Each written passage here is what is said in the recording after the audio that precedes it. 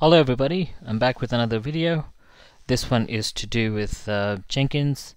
The agenda for this video is we're going to run Jenkins standalone without any installation and see how it behaves.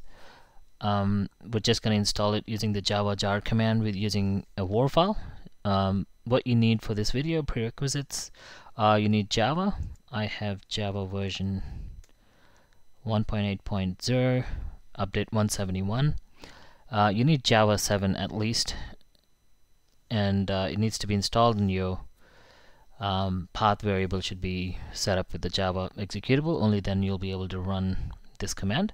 Now, assuming that you got that in place, you would go to jenkins.io, which is Jenkins website, and then go to download the war file. I want to download the Jenkins war package or Java package. I've already done that for the purpose of this demo. If I do ls-l, there is a jenkins.war, and that's the link I used to download. Now you can see there's another version here. There are two different versions. That's 2.164.2 and this is 2.175. So I'm just going to use the 175 version, but if you have a specific requirement to download a specific version of Jenkins, you could do that. Let's say you're running 2.42 in your production version and you want to test only with that one, feel free to do so. You can go back and download previous versions of different files or different installation files. So I'll go back to the home page, and to run Jenkins standalone using Java, it runs it in Jetty, which is a web server. You could also run in Tomcat if you want to install it permanently. And there's a whole heap of web servers you can run Jenkins in, and for the list I'll refer you back to jenkins.io/doc. So to run Jenkins now, I'll go to Java -jar and the name of the war file, which is jenkins.war. You could also pass additional parameters to run it on a different port. By default it runs on port 8080. So if you go to a browser and go to localhost :8080, you should be able to get there, and you can see it's getting ready. It gives you this password.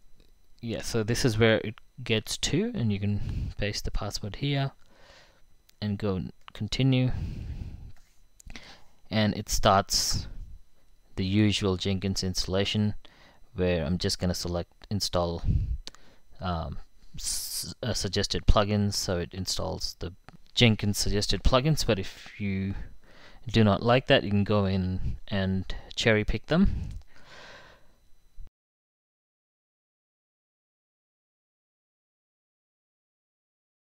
We're finally here.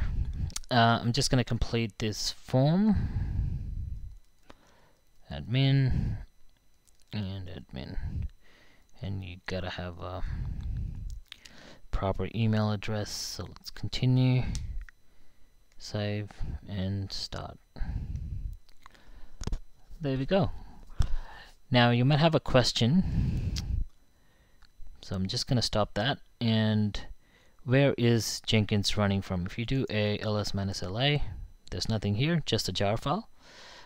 Just the war file, and there is another location. So if I do ls-la at var lib, this is, if you install it on Ubuntu, this is where it installs. So I do Jenkins, nothing. If I do Jenkins, nothing.